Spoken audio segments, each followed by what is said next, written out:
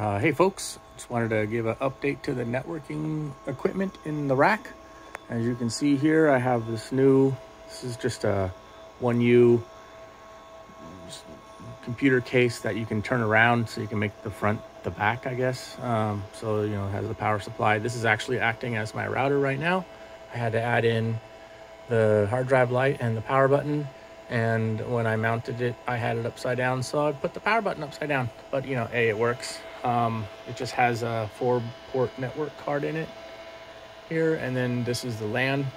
So I am going to be replacing this. This replaces the Supermicro server that I was using that would burn about 60 watts, 70 watts or so. This has got a Core i3 in it now, so only 4 cores, 16 gigs of RAM, but it has a blower style cooler, and it just really doesn't do very well when it gets a little bit warmer in my shed. So I have built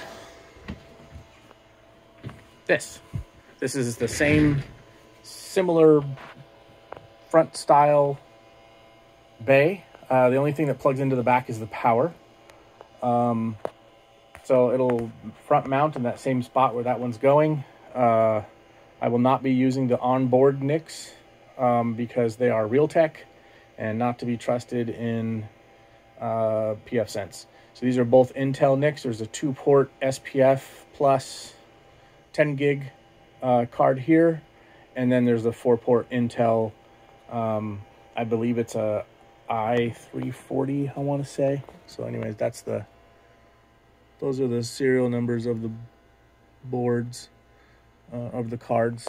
This is a Supermicro X9 SCM-F motherboard. The processor that's in here is a E3 1220 LV2. So that's 4 cores, 3.5 gigahertz. Best part is, TDP-wise, 17 watts. So it will sip electricity.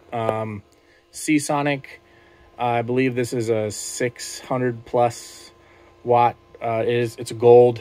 It's one I had kicking around. I exclusively only use fully modular ones, and you can see here the only thing plugged in is the SSD that's in here now.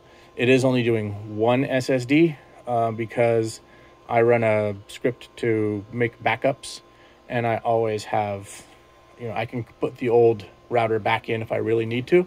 The only reason I'm really getting rid of the router, the old one, is A, the temperature for the processor. It does get a little bit too warm in there, just kind of restrictive airflow. And then B, I don't know if you can hear it, but the fan, these little 1U power supplies, they work great. It's a good one, but the fan in it is just super loud and it's really annoying. So, plus it's just sitting on a shelf right now. It's not mounted, right? So I'll get that all straightened out, and we'll be back.